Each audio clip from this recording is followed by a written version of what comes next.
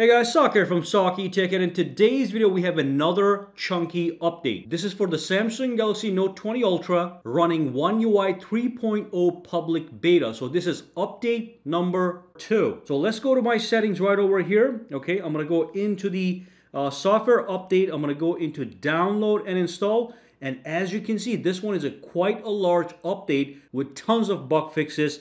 We have 766 megabytes worth of updates. So what I'm going to do is I'm going to start the installation process, and then I'm going to be right back to give you all the details on this update. Be right back. All right, so real quick, while that is updating, I do want to give you guys a quick present. Here is the wallpaper of the day. So if you want to download this wallpaper for your Samsung Galaxy smartphones, all you want to do is click the link down below, okay? It's going to take you to my website, and it's going to be right here on the website. It's wallpaper number 1. You simply click on the link. It's going to take you to the Galaxy store, and you can download and apply this beautiful free wallpaper. As you can see, it is quite stunning. All right, the software has been updated. All right, now let me actually dive in and show you guys what's happening, what's new. Now, right off the bat, the performance and the fluidity of the system has been updated. So now it feels much more stable than before. Like I said, this was a chunky beta update, so we are good to go. It feels more like a normal operational smartphone as opposed to a beta. Now, if I go to my Samsung Members application, let's just search for Samsung Members. It's going to be right over here. And that's something I'm seeing for the very first time. It says automatic error reports. You can turn them off, discard them, or send them if there was any problem with the phone. Let's just say send in this scenario because it is a beta. So let Samsung get some extra information. But if I tap on this notice board right here, and if I go inside, we now have the second beta update. And this is dated November the 4th.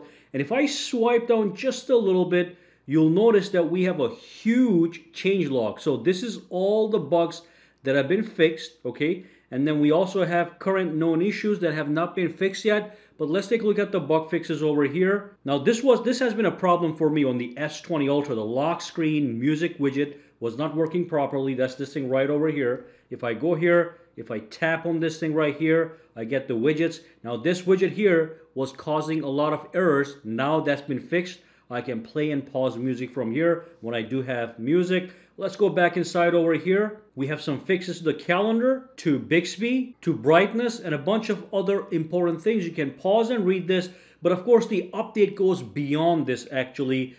Even the camera has been improved. I played with this for a couple minutes. It now feels more smooth and more stable. Prior to this update, there was some choppiness. So the camera is now working like it should, okay? No more choppiness, and that's great because I want this to be my primary phone, even with the beta, and now I can use the camera with more confidence. And one more thing I'm gonna check, I'm gonna go to Good Lock over here. Okay, so let's go to Good Lock and see if there's any updates to that. We still have a bunch of applications unplugged, okay? And some of them are working properly, no problem. But we do have, on this side, we have a lot of them working perfectly. This one here has been installed, just needs to be set up. So the family section is all good to go. The unit section, we have some problems. So most of Good Lock is good to go, except for a few, 1, 2, 3, 4 of these applications, which should be updated soon and compatible with Android 11 and One UI 3.0. We are now much closer to the official release of the One UI 3.0 for the Note 20 Ultra, S20, S20 Ultra, and all those phones. Probably just a few more months to go.